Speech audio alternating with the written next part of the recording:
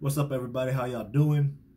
As you can see the title of this video, I will be going over the law of attraction and talking about it and, giving my thoughts on it in a biblical sense and share with you what the Lord has given me.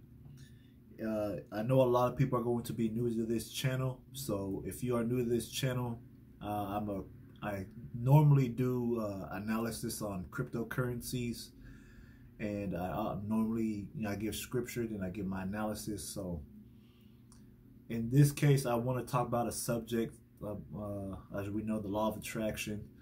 It's very popular in today's society and culture.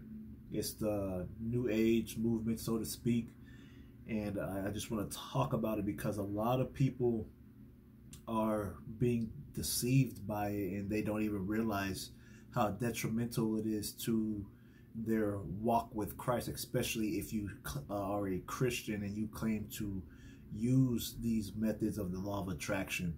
And as a Christian, you shouldn't even be using the law of attraction, and actually nobody really should be using it. So that's that.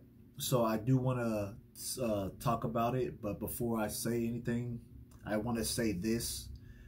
Coming out of Proverbs 1:7, he says, "The fear of the Lord is the beginning of knowledge, but fools despise wisdom and instruction." So I just want to give you guys some instructions that the Lord told me to give, because I believe that it's time for Christians to start speaking in truth and not be afraid of the backlash or what we're supposed to be doing in this life that we're living, and that's exposing the devil's schemes, and try to put the gospel out there for people to either receive it or not. So you have that option to receive what I'm saying, or you have that option to take it with a grain of salt and study it for yourself, what I'm going to be saying.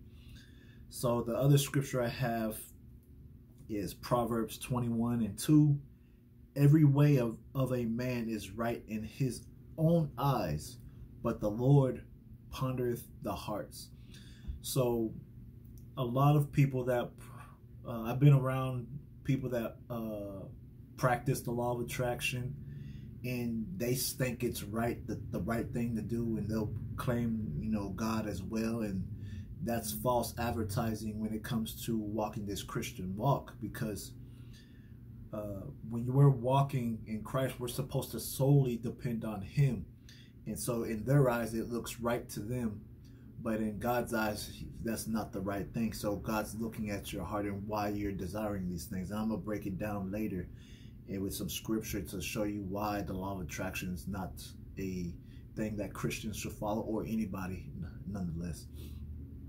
So speaking on, like I was saying before, touching on the subject, I've been around a lot of people that practice the law of attraction, and it's because a lot of people, it's an enticing type of ordeal, because a lot of people want nice things. People want to attract their finances. They want to attract love. They want to attract anything that their heart desires. But in reality, some things that we desire are not, is it by the flesh that we are really trying to get these things, or is it out of the Spirit of God that we want these things? And I'm about to break it down in a minute. But when I was doing network marketing, I've been around a lot of network marketing companies. They promote this idea that of the law of attraction. They make it sound bulletproof. They make it sound something believable. And when you hear it and you see that people have things that you want, yeah, you're going to believe it. Yeah, you're going to be enticed by the idea of the law of attraction, because you're like, wow, they have what I want. They just use this method, and they're living this style. Yeah, they put work in, but at the same time, they're using it as a tool to supplement God. And that's where the law of attraction is a no-go for me. You're taking God out of the equation, and you're putting yourself on a pedestal, saying you're your God of your life. You're controlling your life the way you want it to go, according to your desires and your flesh, and not according to the will of God or what God has in store for you. So I'm going to read some stuff about the law of attraction, then I'm going to read what God had me write. So it says here, simply put, the law of attraction is the ability to attract into our lives whatever we are focusing on. It is believed that regardless of age, nationality, or religious beliefs, we are all susceptible to the laws which govern the universe, including the law of attraction. So that right there is pretty much what the law of attraction is saying. Focusing on what you want, pretty much. Focusing on your desires. Whatever it is that you want, whether it be wealth, relationship, health, you know, and they focus on the positive. They don't focus on negative. So that's what they push in the law of attraction mindset. So this is what God tells us to seek. Matthew 6:33. But seek ye first the kingdom of God and his righteousness, and all things shall be added unto you. Another one, Colossians 3:1-2.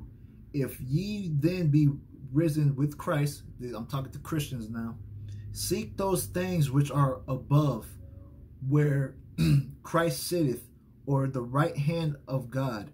Set your affections on things above, not on things on the earth. So right there, it's saying, do not focus on the things that are in this world, because these things are in this world that are here to distract us from wanting that relationship with God. I'm not saying it's wrong to have nice things. It's not wrong to have nice things. What I'm saying is a lot of people get caught up with the idea that having stuff shows the sign that you're blessed. That does not show that you're blessed just because of what you have. People use that status of I have this, this, and this, and how you going to tell me something that you don't have, that I've done something that you haven't done. They use that as a way to show, to say they're up here while you're here. And that's how the people have judgment towards someone saying when I have something that you don't, people are going to seek me because I have it. And when they have that attitude, it's reflecting that they have a power or authority that you don't have, because they have something that you don't. The best way to also say this, when we read Matthew 6:33, when God says here, but seek ye first the kingdom of God and his righteousness. With everything that you have, seek God out no matter what is going on. Like everything that we desire, seek God about what you want. Seek God about what he wants to put, you know, what he wants to put in your life, not your desires, because what God has planned for you is better than the things that you have planned for yourself. And a lot of people are battling themselves, saying, okay, I want to serve God, but I want this. I want to do this for God, but I want this. And the Bible says, double-minded man is unstable in all his ways. So you're going to be bouncing back and forth, that you're going to be fighting with your flesh. And I'm going to get to that in a bit down the line, but you're going to just be battling yourself on this issue and this topic. Like, why would you even put yourself in that situation where you're going to try to apply Christian principles and live for God, and then you're going to try to be rebellious and be living according to how you want to live and not God's will? You don't even know what the stuff that you desire may not even be in God's will. You may be asking for things that will actually be detrimental to your walk to getting to him and staying in salvation. So you need to look at it with wisdom and discernment.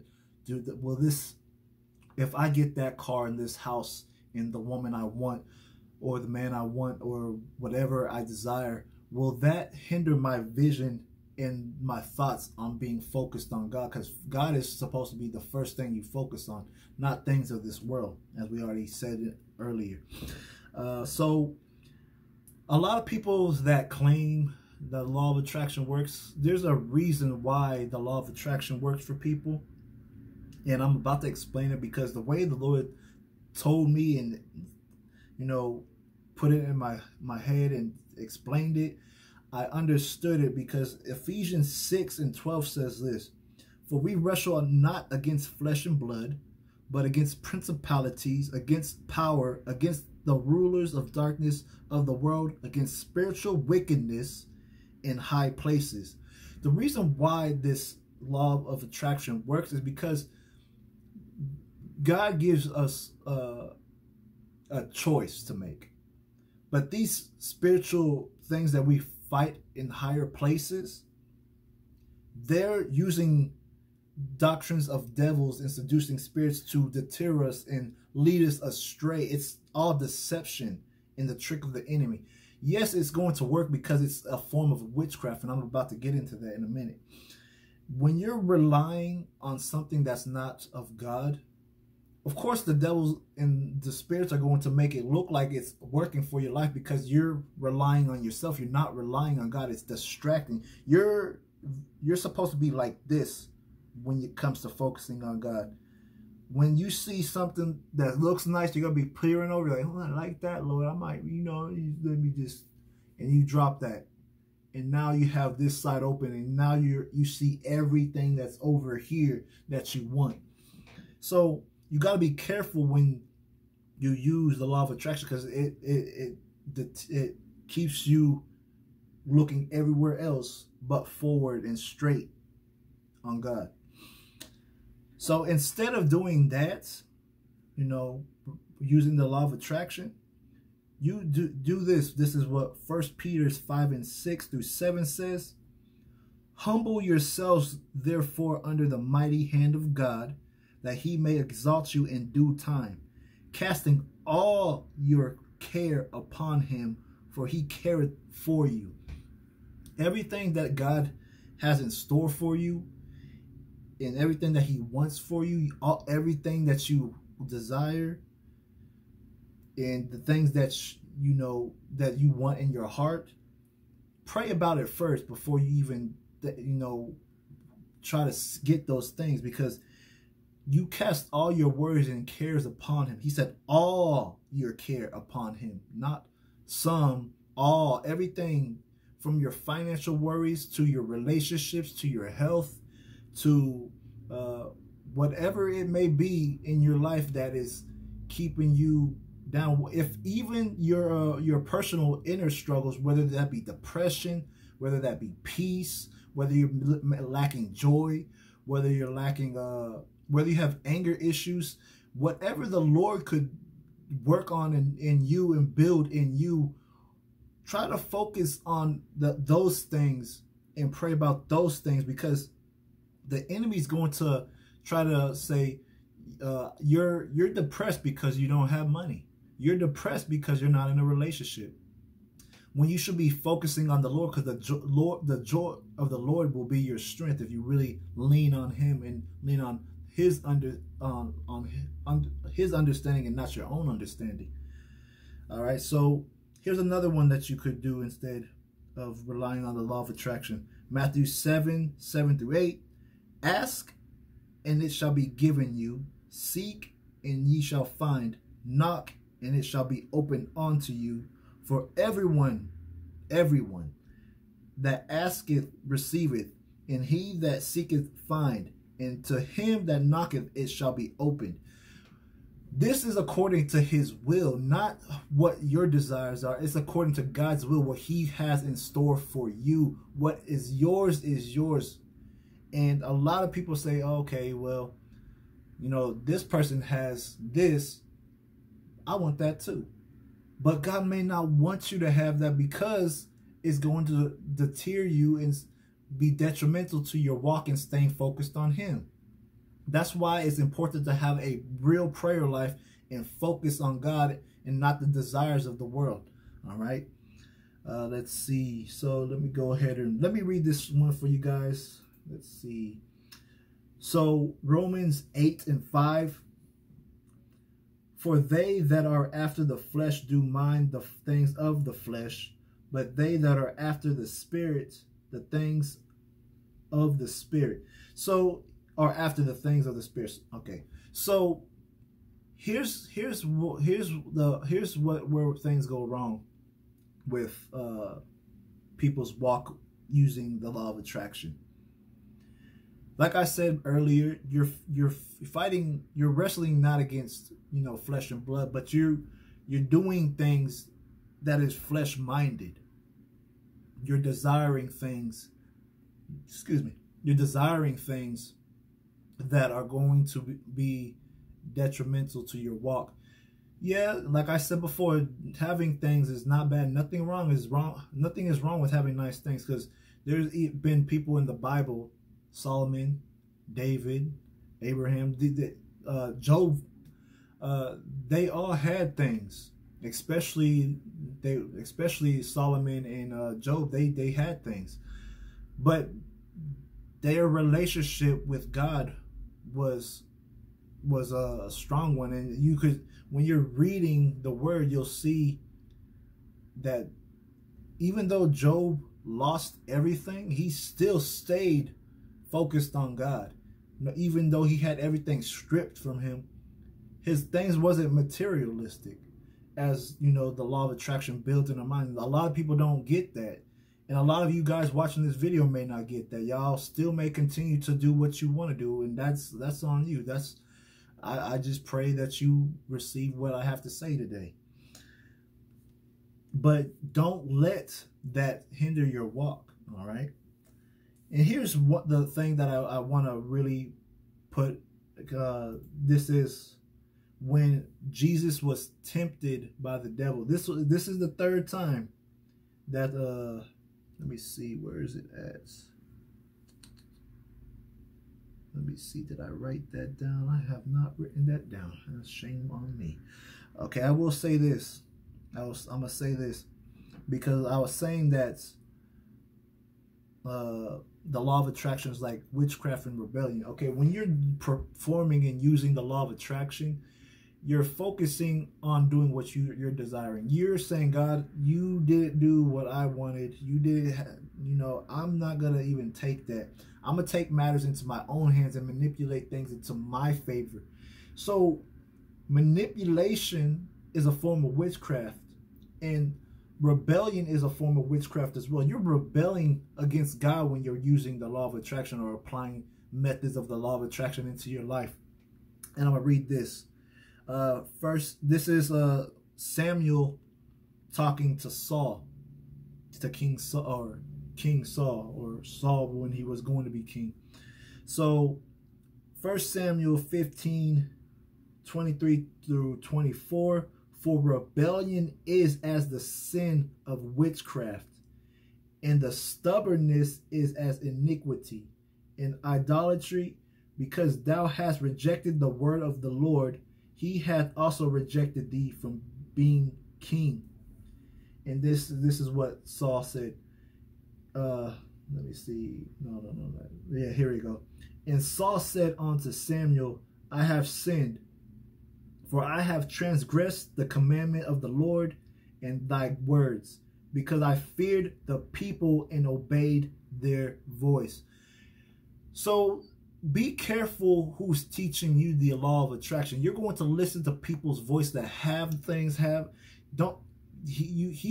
out of fear, he listened to people. Don't let that fear, don't let what people tell you, like, yo, you're not going to be successful in life if you don't apply these methods. That's manipulation right there. They're trying to manipulate your feelings into believing a certain thing when God says otherwise.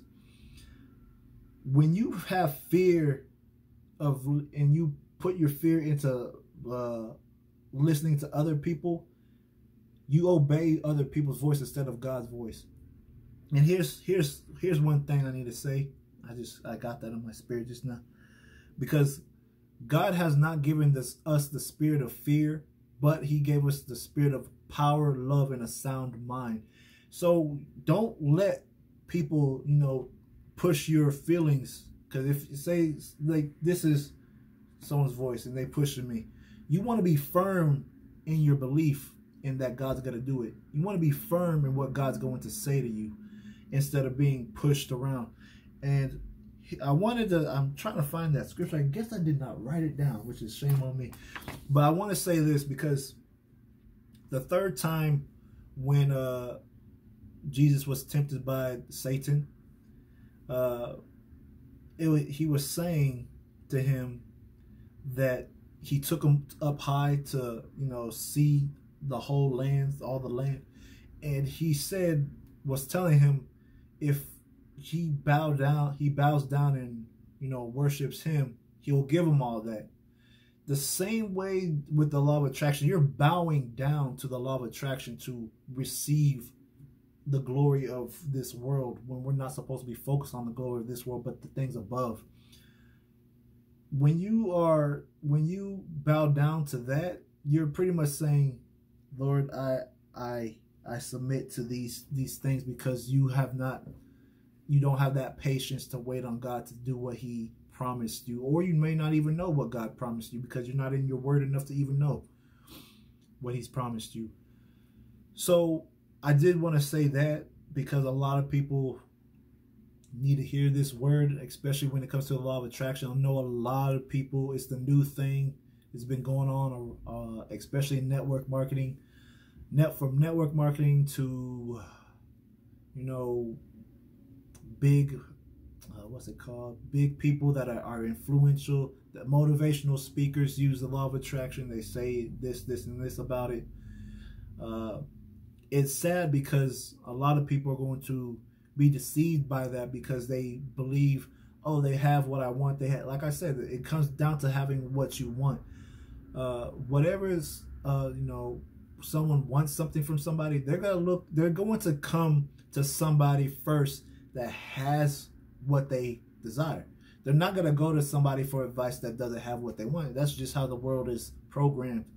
And you got to renew your mind, get that renewing of your mind, so you don't fall under those things, that deception that the enemy's trying to put over you.